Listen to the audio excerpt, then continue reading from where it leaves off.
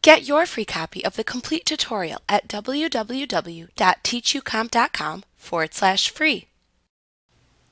After you have added either a drop-down field or a text field to a form, you can double-click the field to open either the drop-down properties or text field properties dialog boxes.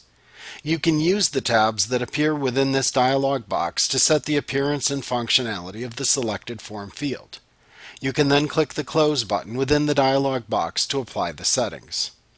In this lesson, you will learn how to set the properties that appear on the Validate tab within these two dialog boxes. Note that these settings only appear on the Validate tab in the respective dialog boxes of drop-down fields and text fields. You can click the Validate tab to approve the field input from users of the form by comparing it to a list of acceptable values or by running a custom validation script. If you do not want the field's input to be validated, then leave the Field Value is Not Validated option button selected. If the field is formatted as a number or percentage on the Format tab, then you can enter an acceptable range of numeric values to allow by selecting the Field Value is in Range option button. Then enter the lowest acceptable value into the From field and the highest acceptable value into the To field.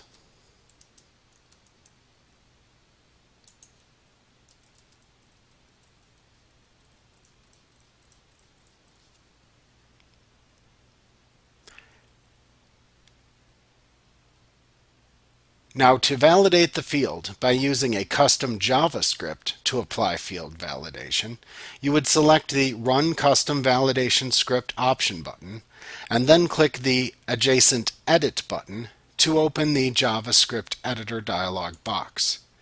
You can type a JavaScript into the large white text field shown here, or you can copy and paste a JavaScript into this text field. You would then click the OK button when finished.